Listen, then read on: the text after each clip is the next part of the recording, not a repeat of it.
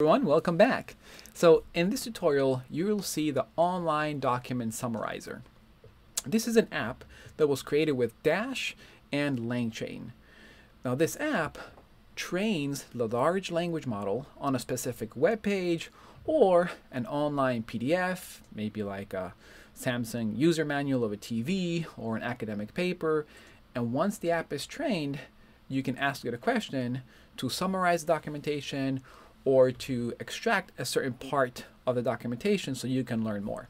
This, for example, was the Wikipedia page about Paris. Now this is a very, very long page. Maybe you just want to learn something about the architecture of Paris. So you just ask that question and the large language model will answer it based on the most relevant part of the documentation. Same thing with like a PDF about like a user manual. Have you ever had like a user manual for your TV or for your washing machine and you weren't sure how to fix a certain problem that you had? So the best way to do it, instead of reading the whole documentation, is just train it with that PDF online, ask the question, and it will answer it. But it's only answering question based on that PDF, right? This is exactly what it says in the PDF. Because if you ask another question, where is Paris? It won't be able to answer because it's not trained on that type of information. Let's take another example here. This is a academic research paper about how AI uses high amounts of fresh water, endangering the availability of fresh water around the world. So now we'll take this PDF. You'll see this is still thinking because it's not finding any concept about Paris, which is good. It was just trained on the TV manual. Now we're going to train it on the academic paper. And we're going to ask it, how does AI use water? Right, we're going to do that. Submit. And now we'll see that it's going to look through the documentation and through the chunks, which we'll explain in a second. And it's going to use the most relevant chunk of text of documents to this question, and then it's going to provide the answer based on the large language model that we used. All right, so this is part, and you can see the answer here, which is pretty accurate because it's based on this paper. Now, I'm not going to go over the whole app itself using Dash and combining with LangChain, because I really want to focus on the Quickstart, the Retrieval Chain chapter of the Quickstart documentation on LangChain. A couple of weeks ago, we covered this part, the setup and the LLM chain section. Now we're going to cover the retrieval chain because this is the heart of the app. But if you want to use the code of the app, or you want me to create a video, all you have to do is go into the LangChain education, go into the online document summarizer. You'll see the code here. You'll have to install the libraries, give it a thumbs up. Once it has like 10 thumbs up, I'll make sure to create a video on it. For now, let's focus on the Quick Start section. Now this is going to use, you can read this first. It might help you to understand what we're going to cover. And then make sure to download this Python file, which is pretty much the content from this chapter.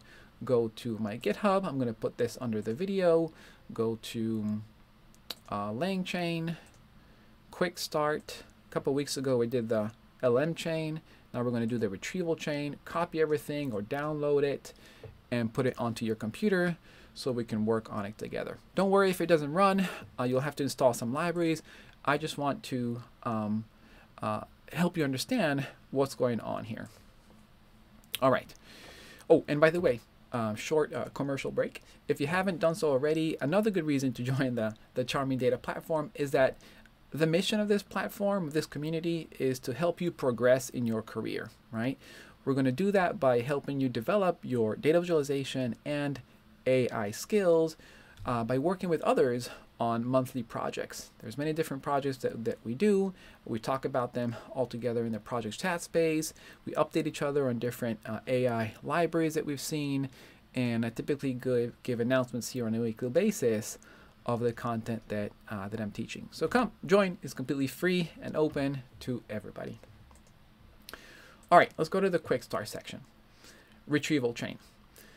So what we're doing here, let's run this code, this retrieval chain.py. I'm going to go all the way down. Let's run it. Python retrieval chain, and then we'll see that we retrain this document, this LangChain LLM, sorry, on the Paris Wikipedia, and we asked it this question, right? And now we can see the answer here is accurate. In the 19th century, Paris underwent a significant transformation. This comes from the architecture section of the Wikipedia documentation. Now, of course, this is static. We gave it the documentation, the web page, and we gave it the question. Because we're not creating the app here, I just want to show you how this large language model works. All right, so let's see.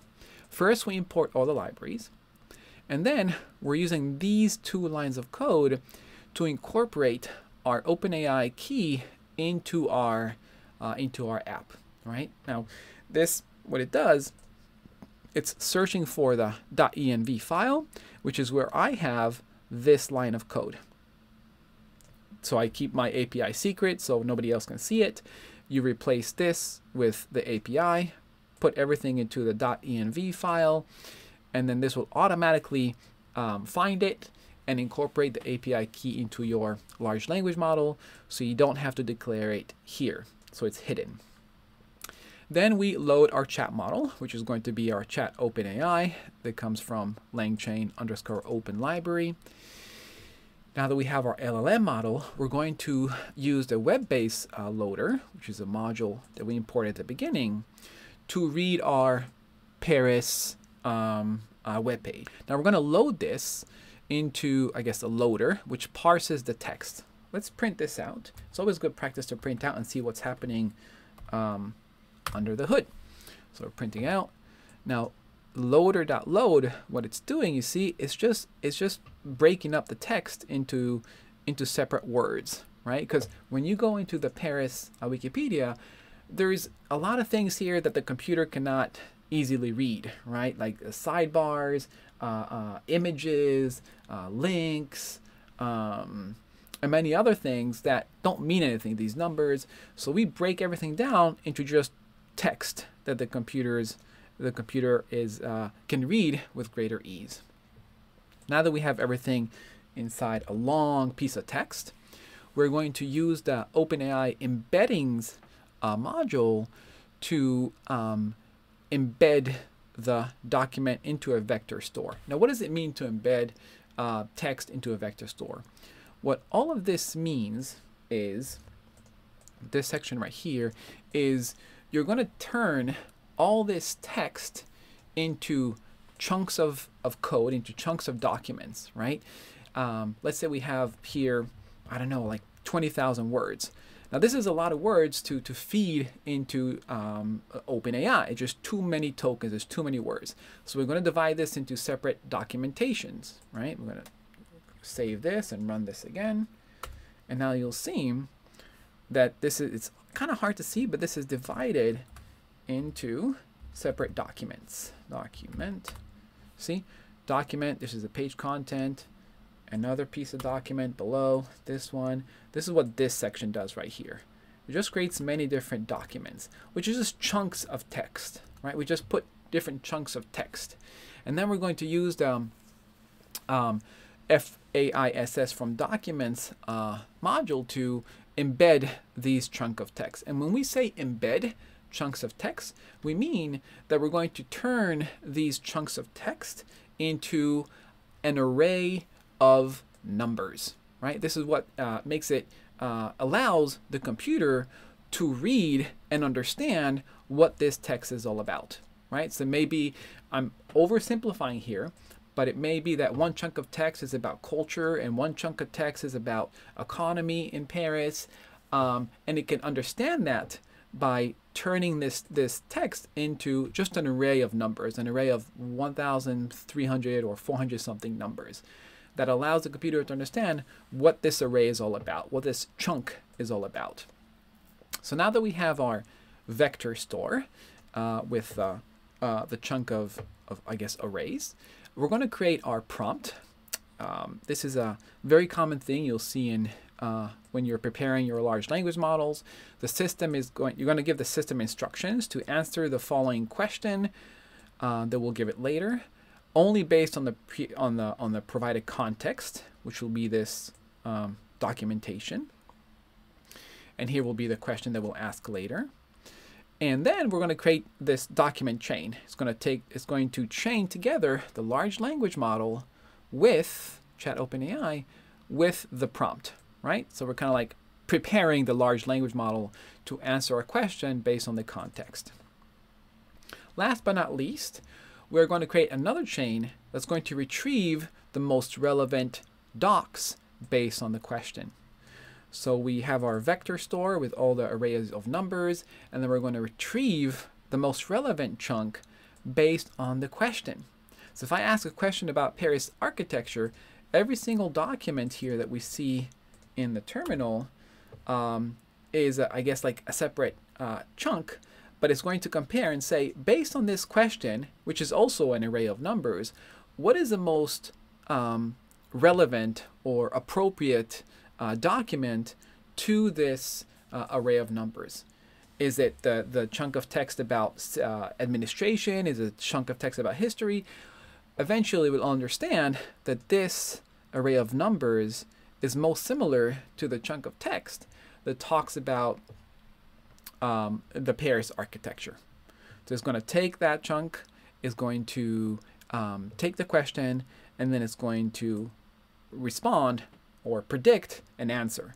And then it's not really hard to predict an answer, because if you have the most relevant documentation, the most relevant section of the Wikipedia to the question that you're asking, then predicting an answer makes it pretty easy, right?